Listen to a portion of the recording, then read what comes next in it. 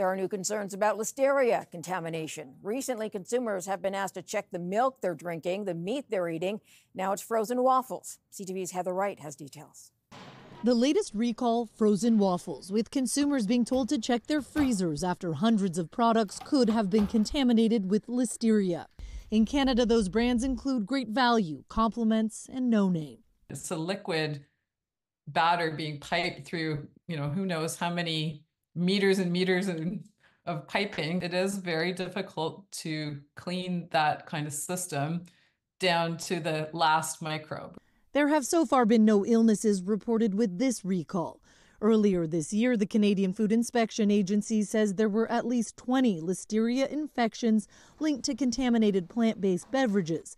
15 people were hospitalized and 3 died. In the case of the recalled waffles, the Listeria was detected during routine testing, a sign experts say that safeguards are working. This is where we kind of lean on our government to enforce regulations about food safety. And with supply chains increasingly interconnected, contaminated food can travel quickly. In the United States, a Listeria outbreak linked to deli meat has led to at least 59 hospitalizations and 10 deaths in 19 different states. People most at risk to Listeria infections are young and old people and those who are pregnant. Anecdotally, it appears that there are more Listeria recalls and outbreaks.